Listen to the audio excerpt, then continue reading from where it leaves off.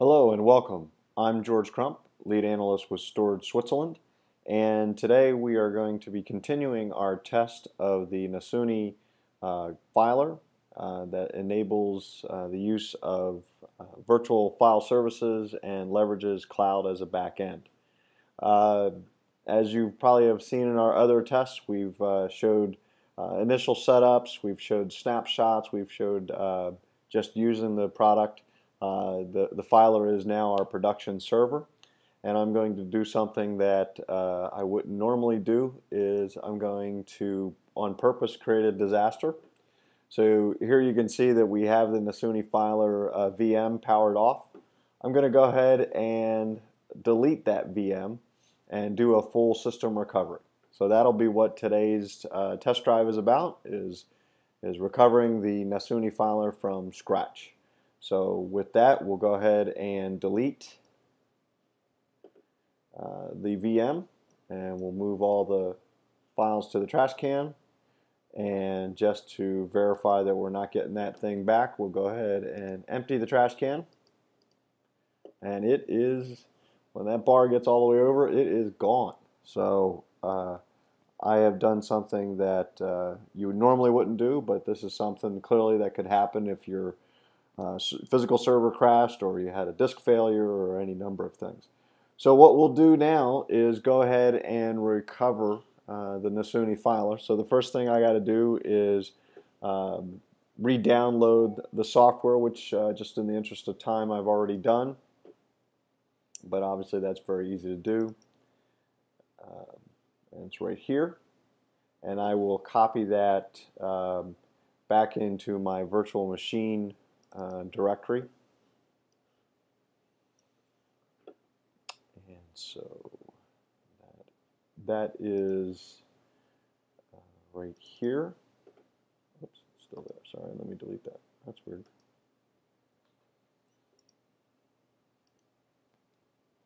So we'll make sure that's deleted.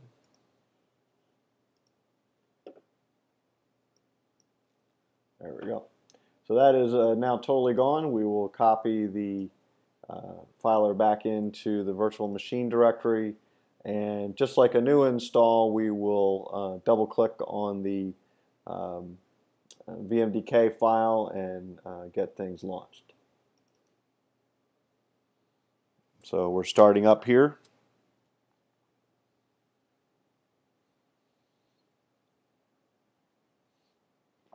And we're not going to pause this directory, or I'm sorry, this video. We want you to get a feel for exactly how long this whole process will take. So there'll be a few minutes here and there where there's some pausing, and just bear with us, but we wanted you to get a feel for the whole process. Now understand the limitations of a YouTube video is about 10 minutes, and so we have to get this whole thing done and ready to go in 10 minutes. Plus I had a little bit of an intro there.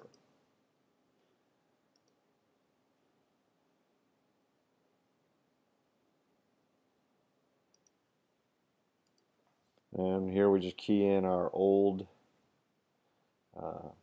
the original settings for everything.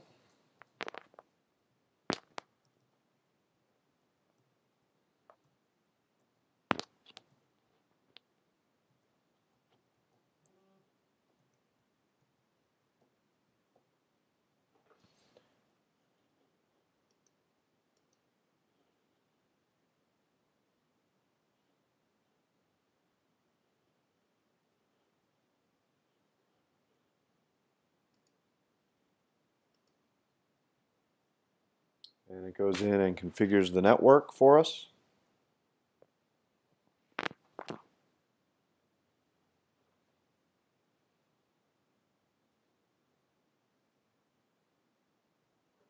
And with that done, we go into the browser to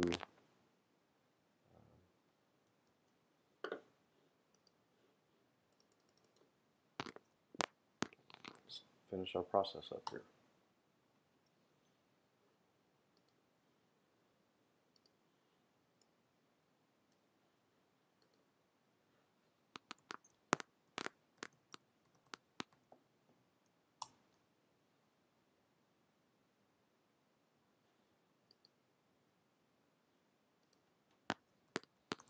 here we just enter in our credentials on the Nasuni cloud.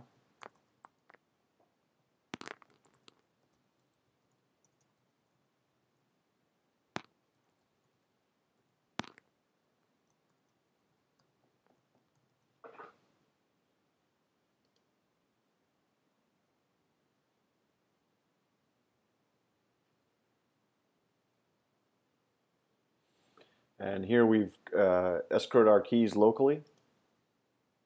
So we keep it as no. We choose the directory that has the PGP file in it.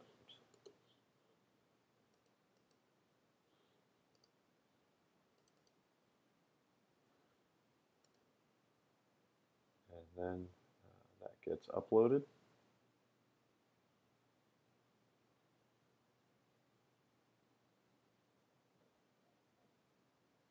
And we are basically back up and running. Got to accept the license agreements, create our new administrator username and password.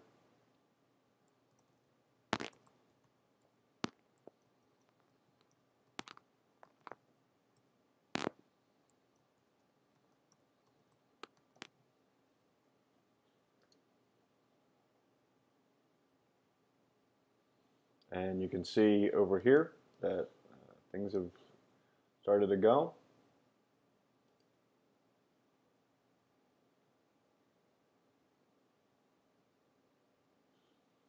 And we can go back to our Filer's homepage. And with that, you can see that we have, here's our data that's represented in the cloud.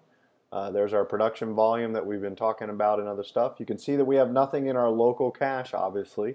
So what will happen is we'll actually recover data now as we touch it. So we'll go through and touch some of that data here in just one moment. So that's basically it. The only thing we want to do at this point is download another encryption file. So we download our generated keys again. That's done. So we're back up and going. So I'm a little over 7 minutes in, so very quickly what I want to do is